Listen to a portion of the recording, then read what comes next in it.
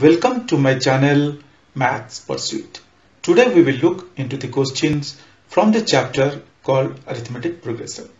Hello friends, may I request you to please click on the subscribe button below this video.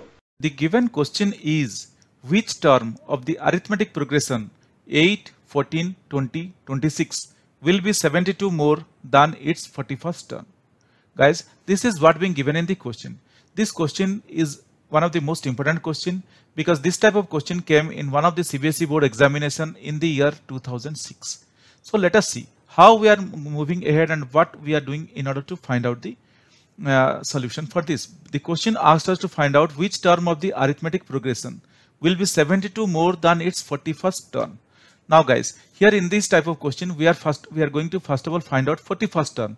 Then we will add 72 and we will you will see just once we get the 41st term, then we need to add to the 41st term 72 and we need to find out the term, that particular term, which term it belongs to.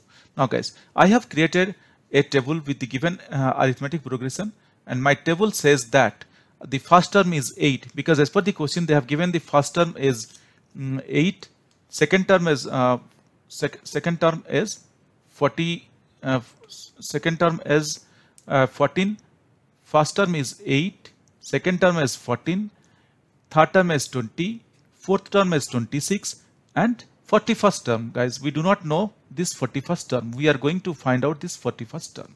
So first of all, we are going to find out the value for this 41st term. Now guys, we very well know the formula for finding the missing values for this particular arithmetic progression. The most important formula is like an is equal to a1 plus n minus 1 into d. Now guys, we are going to use this formula and we are going to find out the missing difference or the missing value we are going to find out. Now before moving ahead, we require d because we know a1, we know n is 41, a1 is 8, but we do not know d. So let us find out the d. D here is common difference. So D is equal to the difference between the consecutive two terms taking from the last. So I can take D is equal to A2 minus A1. You can even consider D as A3 minus A2 or A4 minus A3. So just I am taking D is equal to A2 minus A1. Whatever the way we take, we will get the same answer for D.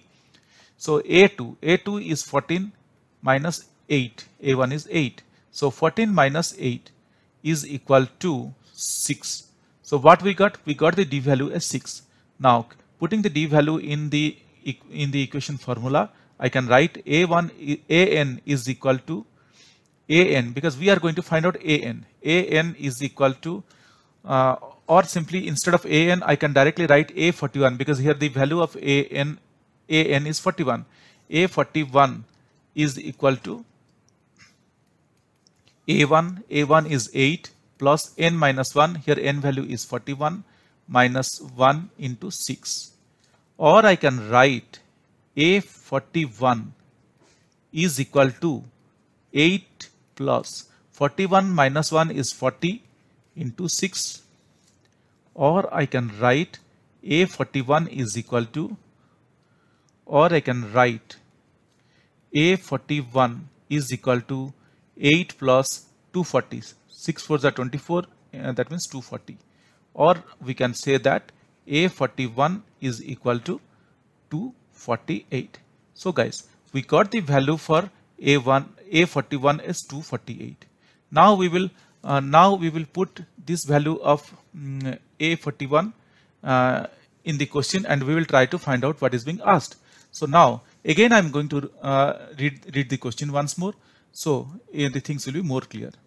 Now just keep in mind that we got A41 as 248. Now as per the question, what is the question is saying? The question is saying that which term of the arithmetic progression 8, 14, 20, 26 will be 72 more than its 41st term.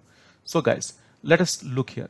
So I have again considered one arithmetic, I have considered one more table here. So in this table, what I have taken, you could see that I have considered whatever is being given. First term is 8, they have given. Second term is 14, they have given. Third term is 20, they have given. Fourth term is 26, they have given. Now the only thing that I found out is a 41st term that we found out in above, which is 248. Now the question is asking us to find out which term it will be if we add 72 to its 41st term. That means if I add 248 plus 72, we will get 320. And this is which term? This particularly, the value of n is what if we add 72. Now we are going to find out that one. So guys, again we are going to utilize the most important formula that we know. an is equal to a1 plus n minus 1 into d. Here the value of n we do not know. So let us put whatever the things we know. We know the value of d as 6. We found out the value of d as 6, because if you subtract third term like a3 minus a2, 20 minus 14, we will get 6, or even 14 minus 8, we will get 6. So I can write an is equal to a1, that is 8, plus n minus 1 into d. D value is 6. Or I can write, what I can write, just I will solve this equation, or I can write an. So instead of an, we know the value of an is 320. If you look into the table here, the value of an is 320. So I'm just replacing the value of an with 320. 320 is equal to 8 plus 6n minus 6, or 320 is equal to 8 minus 6 is 2, 2 plus 6n. So we got 320 is equal to 2 plus 6n, or I can write, or just I will write like this, 2 plus 6n is equal to 320. If I write like this also, nothing is going to be wrong. Or I can write, taking 2 as the common out, I can write 2 1s are 2, 2 3s are 6, 1 plus 3n is equal to 320. Or I can say 1 plus 3n is equal to 320 upon 2. Or I can write 1 plus 3n is equal to 160. Or I can write 3n is equal to 160 minus 1. Or I can write, what I can write, or I can write n is equal to 160, instead I can write 3n is equal to 159. Now let us divide this 3 with this 159. Or I can write n is equal to 159 upon 3. Or n is equal to 3 5s are 15, 3 3s are 9. So guys, what we got? We got the value of n as 53. So that is our answer, guys. Because as per the question, it asked us which term of the arithmetic progression. So we can say that the 53rd term of this arithmetic progression, the 53rd term of this AP will be 72 more than its 41st term.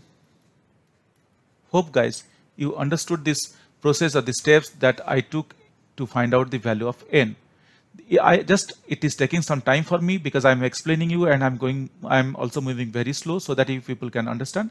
But once if people start working out this thing, it will take hardly 5 or 10 minutes, not more than that. Guys, I hope you understood this, but still if you have any questions or concerns, please reach out to me in the comment section of this video. Definitely I will get back to you once I see your comments. Guys, if you really like my videos, please subscribe. If you really like my videos, I would request you to kindly subscribe and also let your friends know. This will motivate me to create similar videos in the future. Thank you. Bye.